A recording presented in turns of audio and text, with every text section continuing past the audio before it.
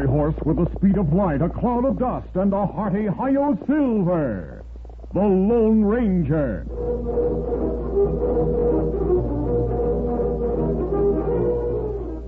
Before this exciting adventure, a word from our sponsor. General Mills, makers of Cheerios, the oat cereal that's ready to eat, Betty Crocker Mixes, and Wheaties, the breakfast of champions, present by special recording, The Lone Ranger. Did you ever talk to your grandmother or your mother about what it used to be like to bake an angel food cake? Before there was a Betty Crocker angel food cake mix, that is. Well, they used to have to take 13 eggs and separate the whites from the yolks. Can you imagine all that bother? Over a dozen eggs. Angel food cakes took hours then, and I guess that's why they only baked them for very, very special occasions. But now, you can have big, delicious angel food cakes all the time. It's so easy when Mom uses Betty Crocker Angel Food Cake Mix. That's the mix with the whites of 13 farm-fresh eggs right in the package. Mom just adds water and your favorite flavoring for a perfect cake. Angel perfect every time. Cake after cake after cake. A high, light, every day is party day kind of cake. And it's guaranteed perfect by Betty Crocker of General Mills, Minneapolis. I hope Mom bakes lots of Betty Crocker Angel Food Cakes at your house. They're so melt in your mouth good.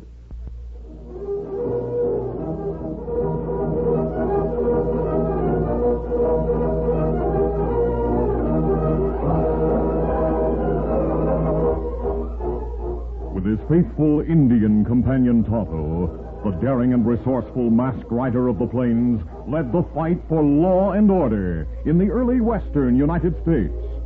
Nowhere in the pages of history can one find a greater champion of justice. Return with us now to those thrilling days of yesteryear. From out of the past come the thundering hoofbeats of the great horse Silver. The Lone Ranger rides again. Come on, Silver. Let's go, big fellow. I'll Silver.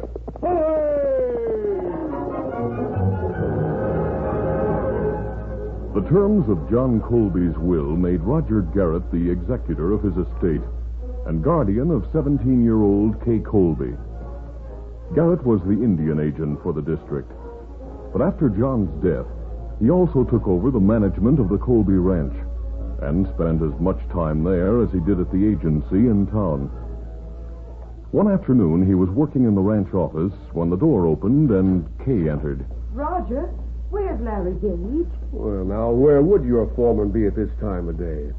Out on the range, I suppose. But he isn't. I've just been talking with Shorty. I'm afraid he's gone to town. Afraid? Why afraid? Why shouldn't he go to town if he wants to? I'm afraid he's gone to pick a fight with Derek Forbes. I'll see you at supper.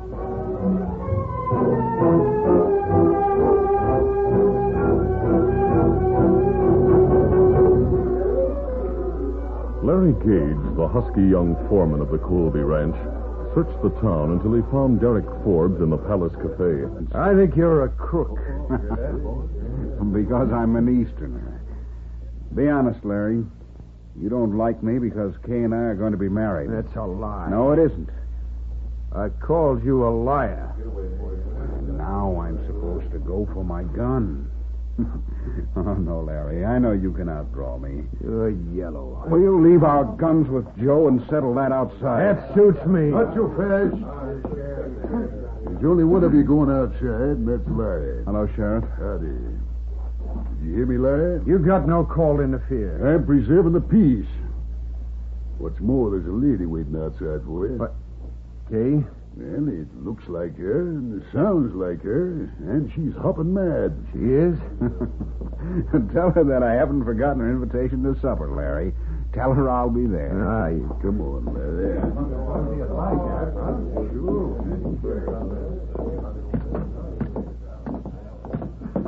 Did you arrive in time, Sheriff? I did. And now I'm delivering the prisoner into your custody, Kay. Thank you. Always glad to oblige you, lady. Larry, you did come here to pick a fight with Derek. You can't marry him, Kay. He's a crook. You're local. I won't stand by and let him get away with it. I haven't given him my answer yet. But when in the name of common sense will you stop trying to run my life? But you're only 17. I have a guardian appointed by law, and his name isn't Larry Gage. If you don't behave yourself, I'll have Roger fire you. Oh, you wouldn't do that. I wouldn't want to, I'll admit, but I shall if you make it necessary. Why, I guess I haven't any right to interfere. No, none at all. Derek said he hadn't forgotten your invitation. You'll be out for supper. He's expected. Maybe you'd like to wait and ride out with him. No. The prisoner was released into my custody. Now climb aboard your bronc and let's get started. Yes, ma'am. Easy, boy. Get up there. Come on, get up.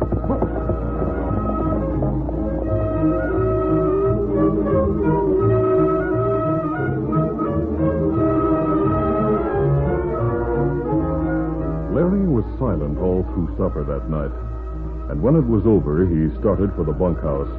But Roger stopped him and asked him to step into the office to go over some business details. Just as they were sitting down, a shot rang out from the distance. What's that? Probably one of the boys taking a pot shot at a coyote.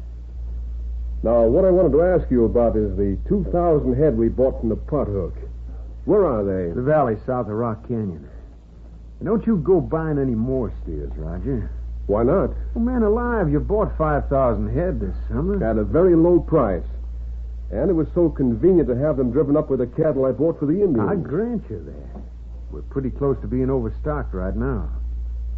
Hey, listen. Drums. Yeah, probably some ceremony at the reservation. No. They sound closer than the reservation. The wind must be blowing this direction. I've never heard them so close. Roger! Larry, come here! What is it, Kay? Come here, please! Shorty has something to tell you. Something wrong, Shorty? Yeah, I think I just saw a bandit. A bandit? A masked man on a big white horse. There was an Indian with him, too. Where, Shorty? Where'd you see him? Near the woods up on the rise. The moon was shining full on their faces, and I had a good look at them. Shot at him? Yeah. Then they ducked into the woods. Shall I get the boys together and go after them? That's not necessary. What says that? At the sound of the new voice, everyone turned. The Lone Ranger was standing in the doorway leading to the dark kitchen. His guns were drawn. That's the masked man I saw. I wouldn't advise any of you to go for your guns. What do you want? Which one of you is Roger Garrett, I am. the Indian agent for this territory? Yes? How did you get in here? Through the kitchen window. I have a message for you, Garrett. A message? Bad news. The chief and all his braves have left the reservation. What? Huh? They're camped in the hills just above the valley. And those are war drums you hear. Whitey's on the warpath? It can't be. You've never had any trouble with the tribe before? No, never. Can you think of any reason why they should leave the reservation, Garrett? Not one. There must be some mistake. Not about what I've told you. I'm not accustomed to taking the word of a man with a mask. Maybe not, Roger. Would an outlaw take a chance on coming here if there weren't some real danger of a massacre? I intend to investigate. That's all I ask. He's gone. Shall I go after him, boss? No. He's done us a great service. Let him go. How do you mean to investigate, Roger? I'm going to see White Eagle. Alone? Yes. The Indians know I represent the great White Father. They wouldn't dare touch me. Alone, I'll be perfectly safe. I'll leave it to you, Larry, to see the town and the other ranchers are warned. Did you hear that? The masked man riding away. Silver. He called his horse Silver. A masked man on a white horse with an Indian partner. He must be the Lone Ranger.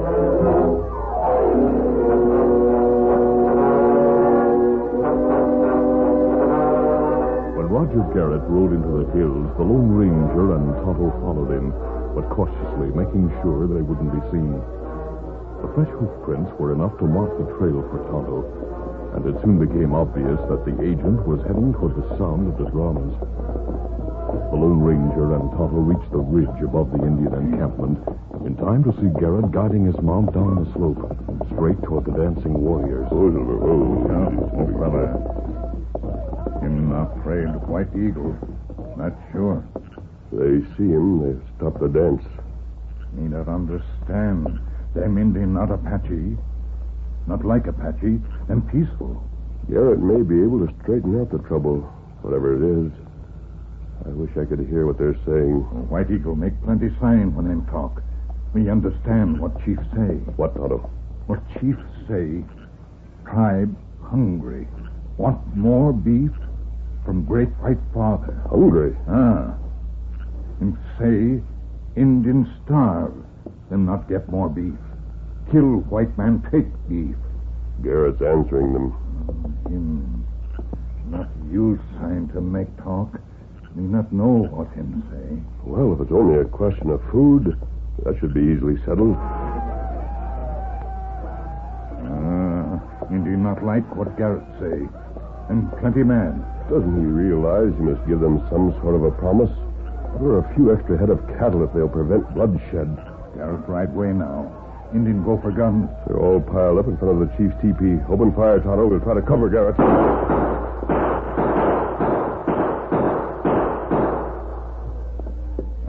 Indian take cover. Another volley.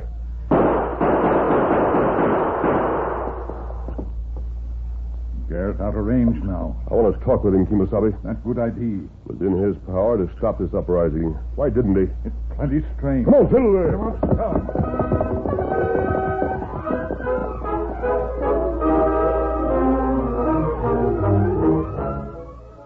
We'll continue our Lone Ranger adventure in just a moment.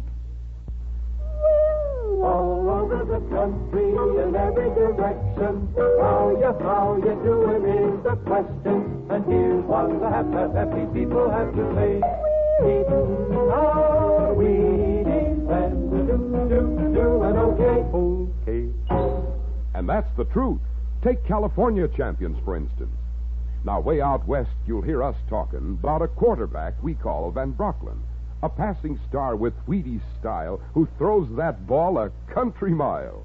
And Duke Snyder, too, is a West Coast man, a fancy slugger and a Wheaties fan who takes his bat and scares them all when he knocks the hide right off the ball. Now, these two champions know that there's big energy in their favorite cereal because there's a whole kernel of wheat in every Wheaties flake. Wheaties, breakfast of champions. Keep on eating your Wheaties and you'll be doing okay.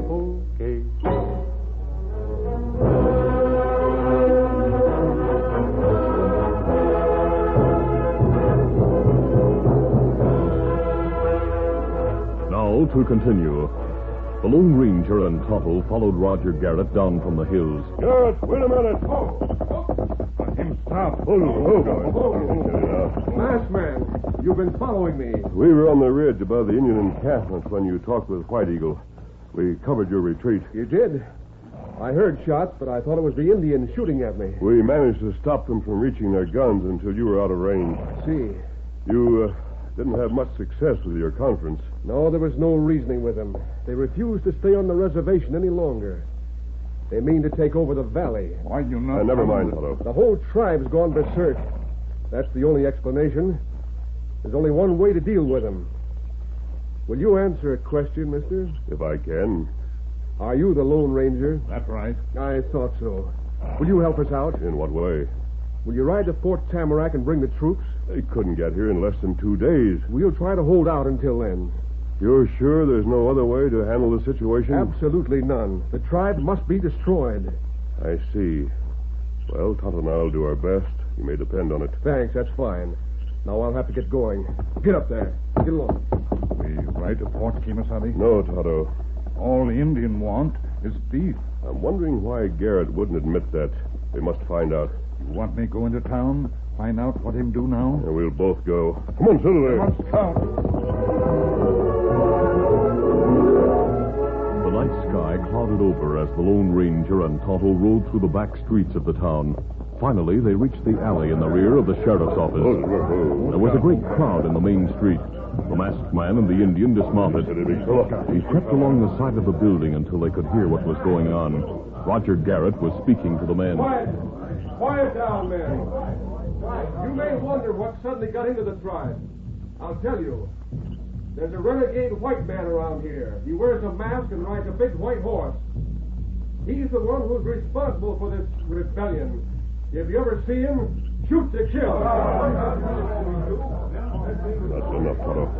What you do now? I want to find out just how much beef the Indians have been getting. The record should be in the agency office. We try to get in from the rear. The Lone Ranger and Tonto led Silver and Scout down the alley to the rear of the Indian agency. The masked man tried one of the windows. Good. It isn't locked.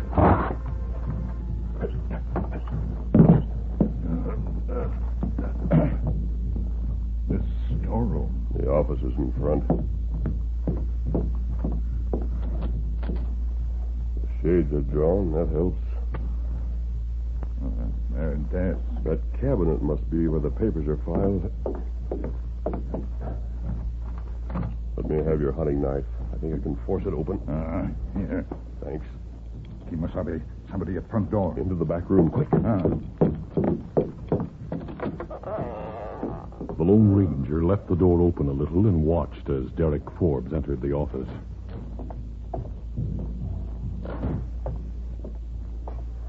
After lighting a lamp, Forbes went to the cabinet, unlocked it, and took out some papers. Then he went to the desk and sat down. He examined the paper on the top of the pile, took a pen, dipped it in the ink, and bent over the paper. Swiftly, the Lone Ranger entered the room. Hey, I'll take that paper. Keep him covered, Tonto. give me that receipt. Yes, a receipt for cattle. A receipt with White Eagle's mark on it. Pothook brand. 1,000 head. But the ink on the last zero isn't dry. You've just changed this receipt from 100 head to 1,000. Now I'll take a look at these others. 100, 100, 100. 500 head to feed all those Indians for 6 months. No wonder they're starving. You say Pothook brand, Kimasabi? Yes, Tonto. There are plenty Pothook steers on Colby Range. That's true. I remember seeing them. Now what are you going to do? Investigate this cabinet a little further. I'm looking for some bills of sale. Yes, here they are. Pothook steers bought and paid for by this agency. Not hundreds of head, but thousands. So that's the answer. As a government agent, Garrett bought thousands of head of cattle, delivered a few hundred head to the Indians. He had the rest driven to the Colby Ranch. As manager of the Colby Ranch, he paid for them. But the money didn't go into the agency account. It went into Garrett's own pocket. So the Indians have been cheated. The government has been cheated. And Kay Colby has paid good money for stolen cattle. You have it all figured out, huh? Practically. I'll only need to look at the Colby ledgers and Garrett's private bank book to prove my case. I wonder if the bank book's on this desk. Not here. Yes, here it is. Let me see. April 15th, May, June. A nice haul for Garrett. This won't do you any good. You better forget those papers and get out of town. I'm taking the papers and the bank book with me. You've been branded a renegade. If anyone sees you, they'll shoot. We'll make sure that you don't interfere with our getting away.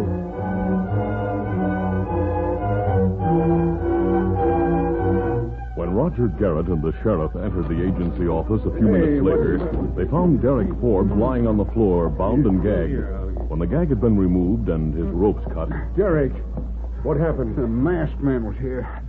He broke into that cabinet and took a lot of paper. Well, don't worry. We'll get him. I have a posse all set to ride. But the Lone Ranger and Tonto were well on their way to the Colby Ranch. There they found Kay and Larry Gage at the ranch house. One close look at the mighty Silver, and the girl and the foreman were absolutely sure of the masked man's identity. They invited him in, and he showed them the papers he had brought from the agency. Then, together, they examined the ranch ledgers. Yes, you paid for all the cattle you received, Miss Colby. But the money went to Garrett. So Roger is a crook. And you were right about Derek all along, Larry. The question is, what do we do now? The first thing is to stop the Indians from raiding the valley. Well, how? By giving them their rightful property, the pothook steers you're grazing. Well, I certainly don't want them if they don't belong to me. You may be able to get your money back later on from Garrett. Now we must move fast. Larry, how long will it take you to round up the herd and get it moving toward the reservation? Oh, an hour or so. None of the boys are going to bed. I can have them in the saddle in 10 minutes. Tonto, if you could tell the chief the herd was on its way, could you persuade him to hold his braves in check? Let me try. We can depend on you, Larry? Sure thing. All right, let's go, Tonto.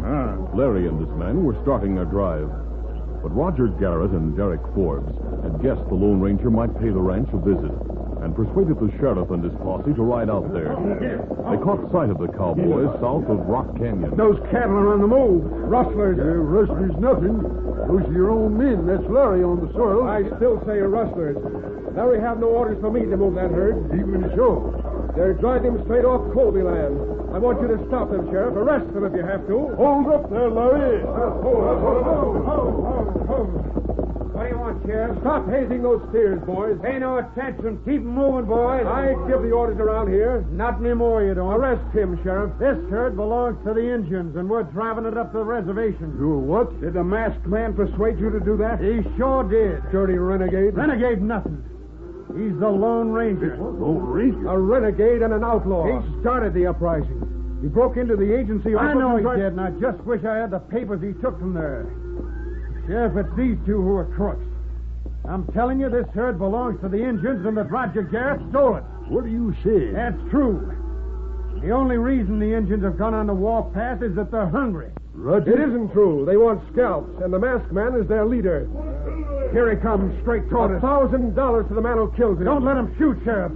It's the Lone Ranger. Look at his horse. That's Silver. And the engine on the paint behind him, that's Tonto. Hold your fire, Forbes. Not a chance. I've got him dead in my sights. Before Derek could squeeze the trigger, the Lone Ranger fired, and the bullet caught the Easterner in the right forearm. Good shot, mister.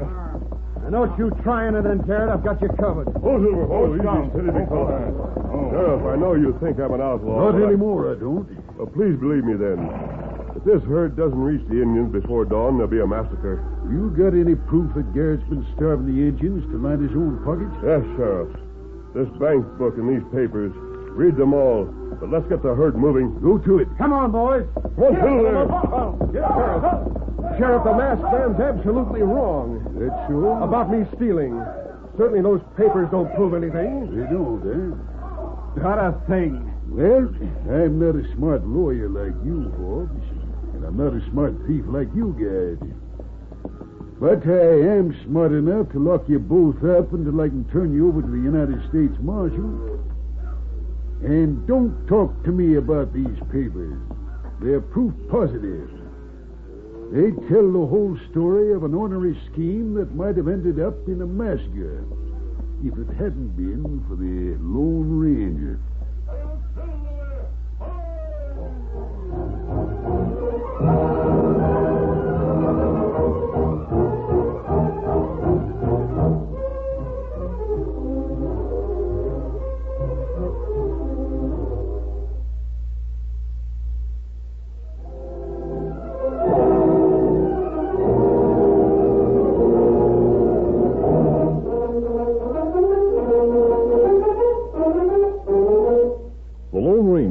Copyrighted feature of the Lone Ranger Incorporated is produced by Trendle Campbell Muir Incorporated. The part of the Lone Ranger is played by Brace Beamer. Your announcer, Fred Foy.